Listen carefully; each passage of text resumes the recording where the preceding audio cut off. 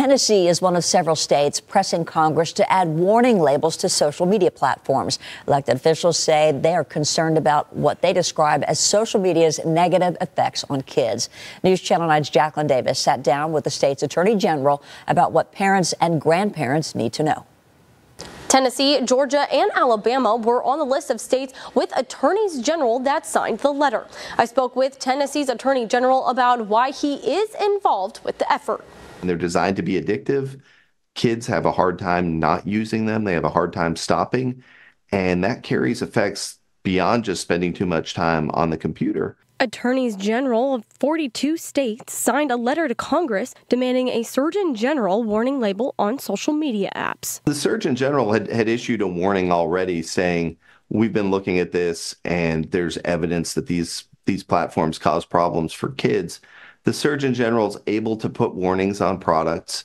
Tennessee Attorney General Jonathan Skrmetti says that they are wanting to put the well-being of children first. We want to make sure that both parents and the kids are aware that this is a real problem. They need to be making informed decisions so that they're not subjecting themselves to these harms unknowingly. Back in March, Gail Flatt went to Tennessee's state capitol to fight for more control for parents on social media. Flatt says her daughter Sarah was barely a teenager before she took her own life because of negative peer pressure on social media. I noticed her being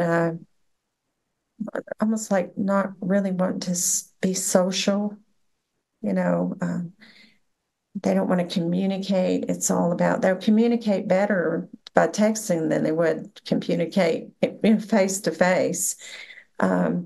Withdrawal and aggressive. The letter states, quote, a warning would not only highlight the inherent risks that social media platforms presently pose for young people, but also complement other efforts to spur attention, research, and investment into oversight of social media platforms.